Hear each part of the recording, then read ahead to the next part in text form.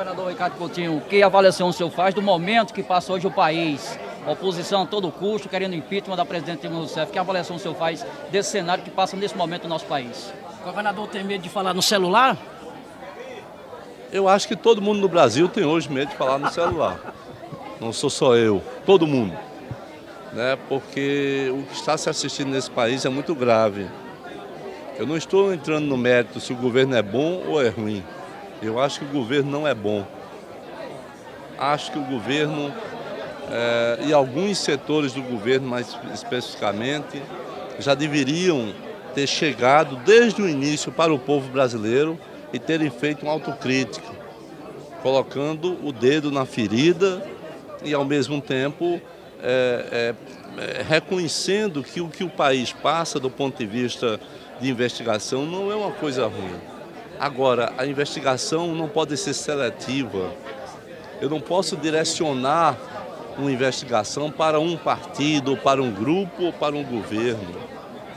Se você tem pessoas envolvidas de vários partidos e se você tem outras investigações, elas todas precisam caminhar, porque senão, daqui a pouco, se perde a credibilidade da investigação, porque ela vai se mostrar simplesmente uma investigação direcionada. Além disso, os direitos fundamentais da pessoa humana são uma conquista nossa, do povo brasileiro. Alguns talvez não lembrem de como foi a ditadura militar, o regime de exceção.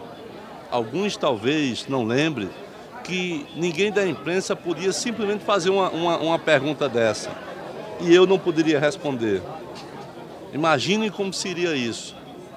E hoje nesse país estão grampeando até presidente da República. E se fosse Fernando Henrique, se fosse quem quer que fosse, Lula ou Dilma, não interessa, eu seria contra, porque você não pode grampear a instituição Presidência da República e tornar público esse grampo. Isso é um abuso de autoridade. Não é? Eu não estou aqui contra a investigação, muito pelo contrário, eu acho positivo esse momento. Mas é importante que não se coloque a perder em função de preferências que começam a aparecer cada vez mais fortes. O juiz que deu a liminar para não permitir Lula assumir enquanto ministro, Lula que não tem um processo contra ele. Ele não é réu. Ele está sendo investigado, mas não é réu. Não foi oferecida uma denúncia. O juiz que deu estava nas manifestações. O seu Face em particular é todo direcionado para poder derrubar o governo. Ou seja, quem está envolvido numa investigação dessa tem que ter isenção. Não pode ter esse tipo de comportamento. E eu acho que o povo do Brasil hoje precisa estar acima de qualquer partido, estar acima de qualquer governo e defender uma coisa que é e que deve ser sagrada, que é a democracia. Né? Eu fico muito temeroso quando eu vejo jovens que não sabem, evidentemente, o que estão dizendo, pregar o retorno da ditadura. Ou seja, nós estamos aonde? É preciso parar com isso para que o Brasil possa voltar a crescer, possa se desenvolver. Talvez a maioria do povo paraibano não saiba do esforço que o nosso governo está fazendo para fazer da Paraíba um estado diferente dentro do Brasil. Para fazer da Paraíba um estado que tem capacidade de inaugurar a cidade madura. Já começou outro lá em Guarabira, vai começar outro em Patos.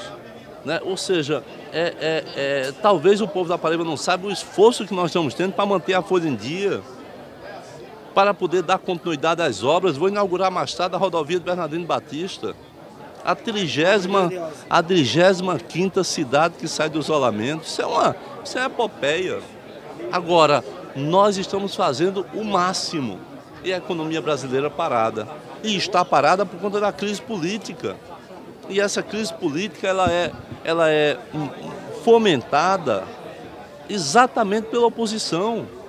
Então, se a oposição é a oposição, aguarde a eleição e ganhe a eleição. Agora, sem voto não pode chegar ao poder. Não pode chegar ao poder através de coisas desse porte, desse tipo. Eu estou muito preocupado com tudo isso. Eu espero que o Brasil possa, o povo brasileiro possa reconhecer que, acima das suas predileções, o que importa nesse momento é que a gente não divida o país. Que a gente não bote de um lado os ricos e do outro lado os pobres. De um lado os brancos e do outro lado os negros. Que a gente não fomente o ódio como está sendo fomentado aqui dentro. E que o Brasil não seja massa de manobra da grande mídia. Não pode ser massa de manobra da grande mídia. A grande mídia, enquanto concessão pública, não tem esse direito. Não tem o direito de ficar pegando vazamentos que são seletivos, são selecionados, e a cada momento para incentivar uma convulsão social. Eu não quero isso para o nosso país.